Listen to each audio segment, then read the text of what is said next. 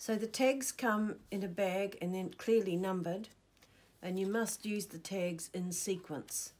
So the next tag we will be using is this one here. We gently push back the backing sheet and then put the tag onto the top.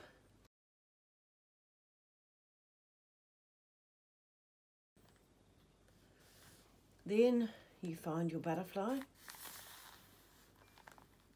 and sometimes it's easiest to get them to walk onto your finger, but if you're holding it like this, you really need to be holding all four wings together like that in a scissors grip, so you're not putting any pressure on their wings.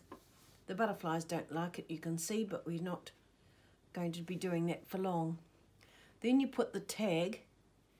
See this large orange space on its hind wing?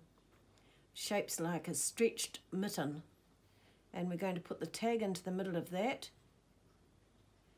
And we'll roll the toothpick away from under the tag, pressing it onto that cell. And then we let the butterfly go. And that's how you tag a butterfly.